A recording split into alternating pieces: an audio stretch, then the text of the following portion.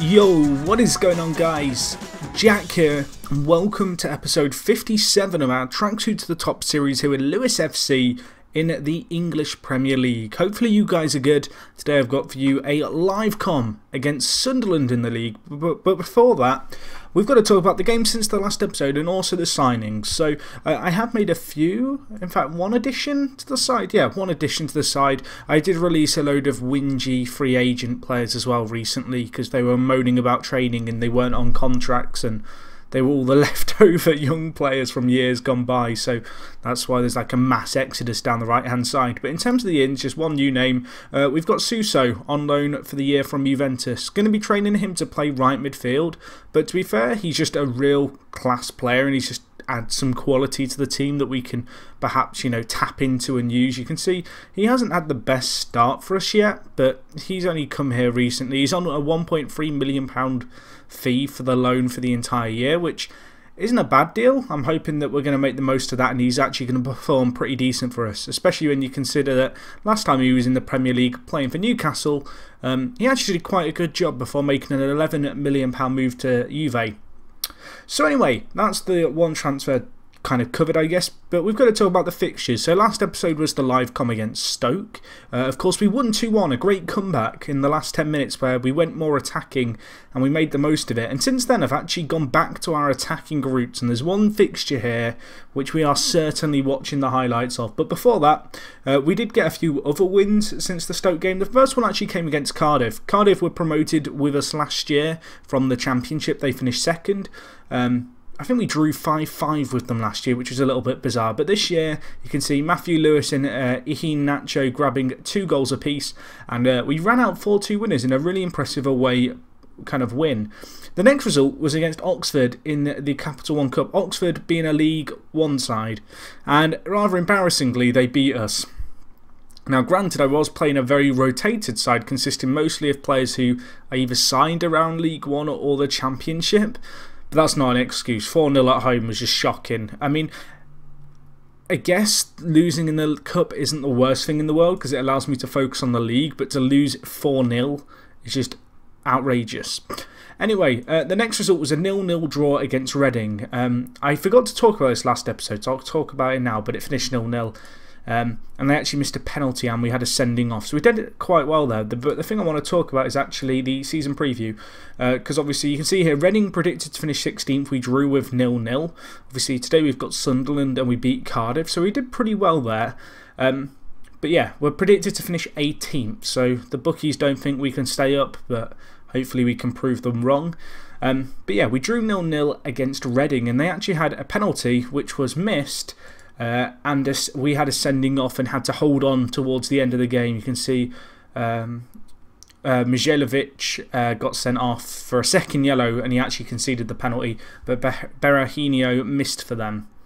So that was an okay result in the end, 0-0 at home, you know, going unbeaten. But the next game was the game of the run, I guess. I wish I'd live com this. It was a win, 3-0 at home against Manchester United with Matthew Lewis, Harayan and Nacho grabbing the goals for us. This first goal has a really big build-up, so I'm going to rewind it somewhat and then I'll put it in 3D so you guys can see these goals in all their glory. The third one by Nacho was a pretty decent finish. But yeah, this was a good game. Looking at the stats, you can see we actually, it was a 50-50 game, but we had a lot of clear-cut chances despite having less of the ball. But anyway, you can see here, our first goal was quite a good kind of piece of play. Just working the ball really nicely and kind of getting it up the field quite quickly to Matthew Lewis to grab a goal. And then from there we got 2 more. Now I did weigh up live coming this, but it was only the 4th league game kind of since the first game of the season. Not only that, but I was watching the film Inception at the same time. And can I just say, I don't often talk about what I do while I play FM, but I'm someone who likes to binge on Netflix and stuff. I'd somehow missed the Inception hype. I remember the hype being there, but I had somehow avoided it. And I don't know why I avoided it because the film's incredible and if you haven't seen it you need to go see it. But anyway, I thought I was dreaming when it went 2-0. As you can see, a rebound from the free kick there, and as I mentioned we got one more goal to make it 3-0 late on. in the second half, and this really sealed it at 3-0. A great performance, and we were also missing 2 centre-backs. So as you can see, Borthwick Jackson playing centre-back, and the reason for that being is the player who we've of course got on loan from Manchester United can't play against Manchester United, so we had to kind of fiddle around with our defence a little bit there. But that was a 3-0 win, and that was a good win, and to be fair, it was fairly convincing in terms of the clear-cut chances we actually created. Unfortunately, however, the next 2 games, both 1-0 defeats. The first one came away against Norwich, Josh Murphy grabbing the winner. Looking at the stats, it was a 50-50 game. I felt a tad bit unlucky there. And against Everton, Everton won 1-0, so 2 away defeats in a row. A little bit disappointing, but both teams are fairly solid. As you can see, Harry Yan grabbing the Man of the Match award. However, it wasn't enough. Everton ran out winners, and they did dominate the game for the most part. But Harry Yan's been the top performer so far this year. He's actually got the best average rating in the league, which for a centre-back who's not getting a load of goals or assists, that he's just been incredible putting in tackles. You can see here in the league, 10 tackles a game. Yeah, he's doing work for us, basically. Really sticking his foot in, and he's been a fantastic little player for us so far this year.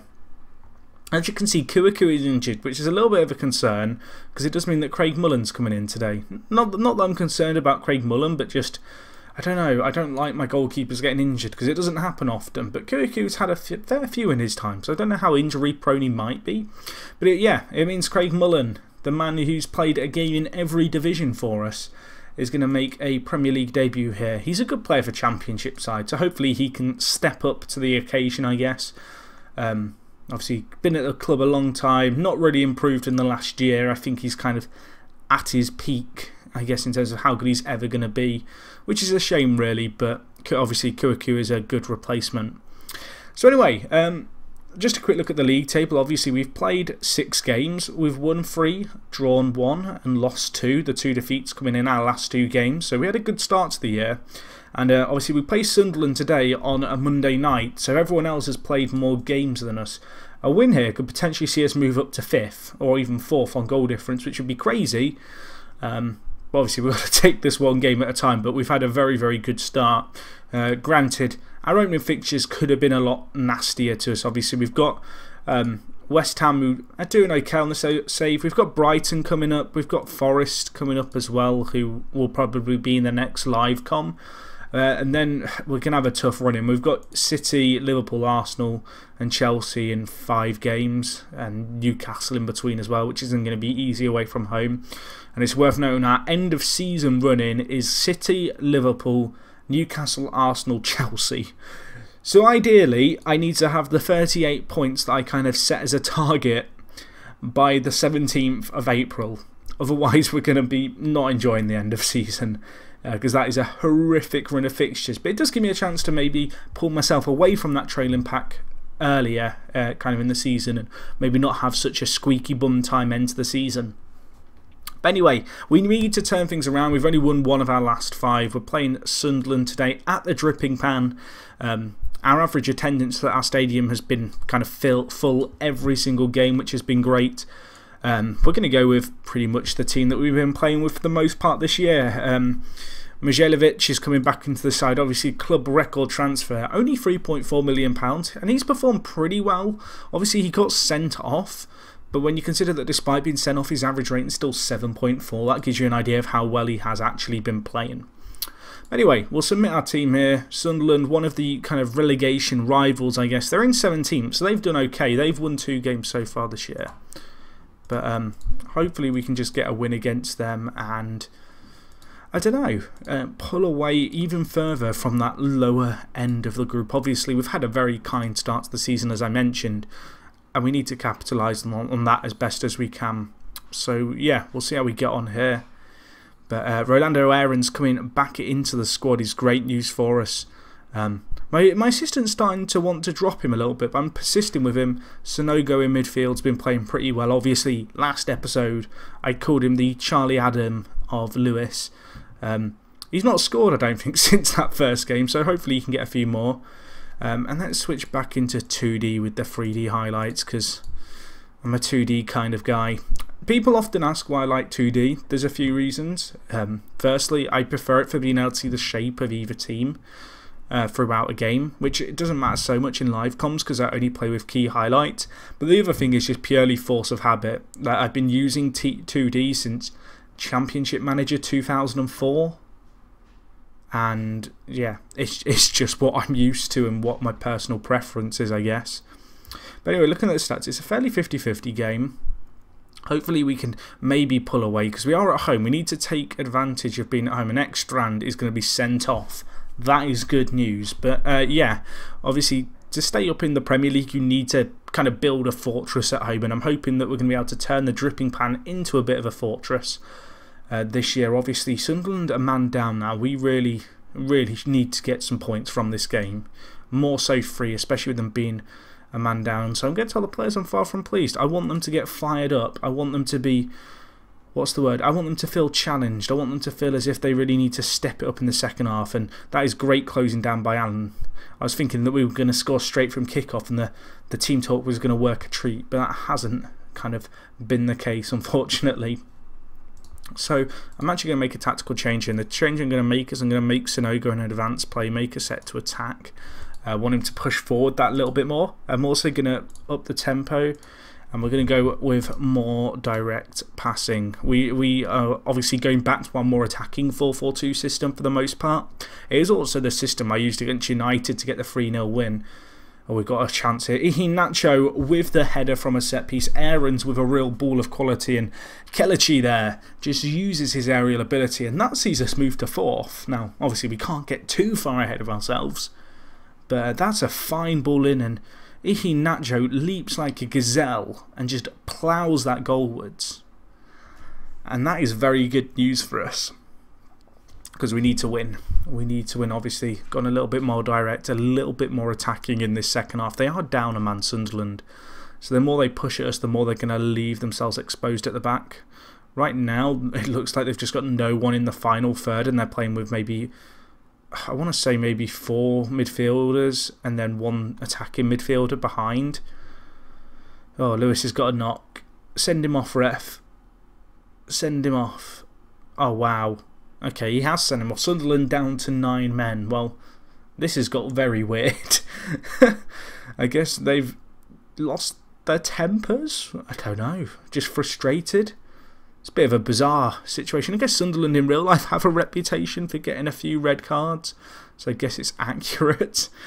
But, wow, I don't think I've ever seen 2 red cards in a live com. Like, I've seen it a fair few times in FM, but it doesn't happen that often. Go on, Kelechi, Sonogo, Aarons, ball in.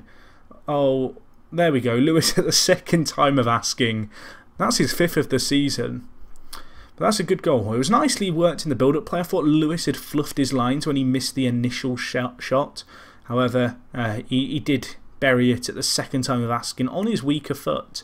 I don't know who the centre-back was there. Now Jack Rodwell's injured. Well, all the stereotypes about Sunderland and a few of their players are happening. If Joe Allen now gets sent off, mental. 3 red cards. I don't know what's happened. Right.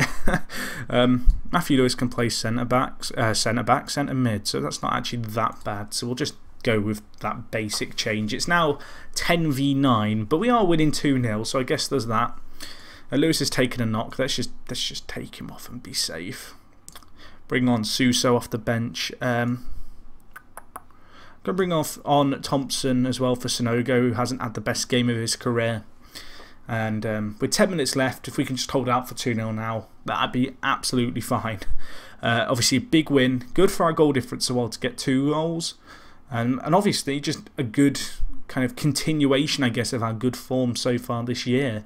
Looking like the result is pretty much sealed now. So that's going to be another win. And that's 2 out of 2 in live comms. Obviously, we beat Stoke before. Now we're beating Sunderland. Things are looking pretty good for us, I guess, so far this year. I said 38 points is the target, and right now we are kind of way on the way to that with 13 points from our first 7. But anyway, guys, that is going to wrap things up from me. Thank you for watching. If you did enjoy the video, of course, smash the like button. If you've got any comments with regards to this episode or any episode whatsoever, or anything FM, leave it down in the comments. And other than that, it is me, Jack, and I'll talk to you guys in a bit. I'm out.